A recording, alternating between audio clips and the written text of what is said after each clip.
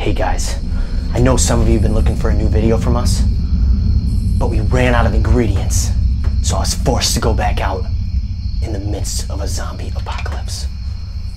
I ended up at this house. Let's hope it's abandoned, and let's hope there's some food here.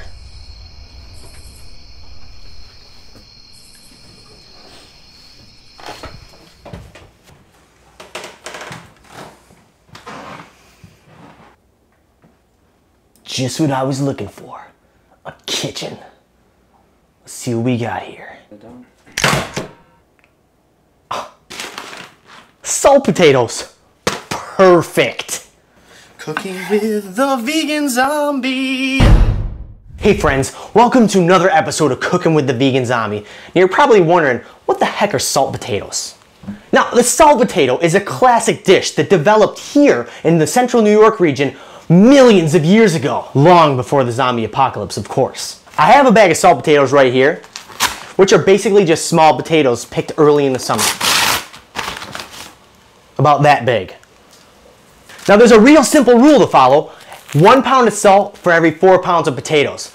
Don't get all scared. I know there's a lot of salt, but that's how it cooks. The salt coats the skin of the potato, actually keeping the water from getting in so you don't have a real gross, mushy potato. You actually have a sort of baked potato in boiling water. That's crazy, isn't it? But it works. Let me show you how. So I got some boiling water. I'm gonna add a pound of salt. Go pound salt. And of course, the taters. Potato. We're working with boiling water here, so try not to burn your hands off. You want to cook them until they can just poke with a fork all the way through. It's probably going to take me 20 minutes, but if you make a whole ton of potatoes, it might take a little longer. Now, while those taters are boiling, we're going to make our butter sauce. And when I was a kid, my mom used to just make butter and boringness. But we're going to switch it up tonight. We're going to put some shallots and some garlic in there. We're going to start with a ½ cup of Earth Balance buttery spread. And we're going to put it on low heat in a small saucepan. Really low heat. You just want to get it into liquid form. You don't want anything to burn. While that's melting down, I'm going to mince up a couple cloves of garlic. I kind of like this new kitchen.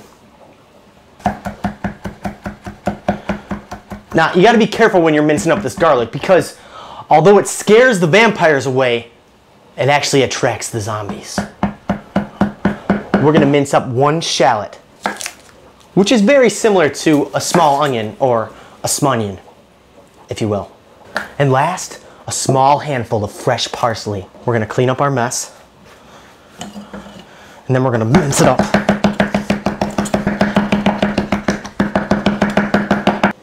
We're going to put all of our minced shallots and garlic into the butter. Butter, I hardly... Boop. And you're just going to want to lightly simmer it for about 10 minutes. You don't want to burn that garlic. All right, guys. I took the liberty to strain the potatoes. They're ready to be eaten. I'm just going to do a little drizzleization effect on top with our butter. The pot and the pan and the soup. Oh yeah, that's what we're looking for right there. We're going to sprinkle a little bit of parsley on there. It smells good. I can't wait to taste it. Well, there you have it, guys. A simple recipe from Syracuse, my hometown. It's my favorite.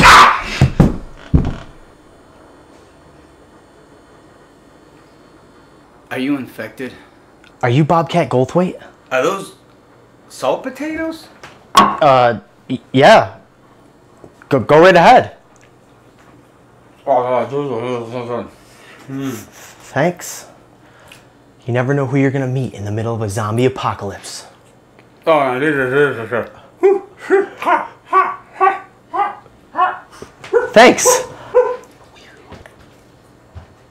What just happened? Well, that wraps it up for tonight's episode. I think I'm going to get out of here because who knows what's around the next corner. Remember, folks, subscribe and survive. And stick around because next episode, we cook with Batman.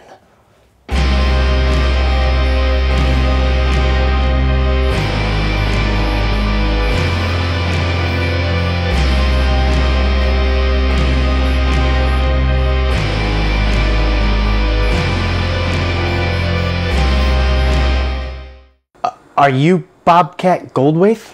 Goldthwait. Goldthwait? We should just do it really fast. Go Yeah, like yeah. this. Are you infected? Are you Bobcat Goldthwait? Alright.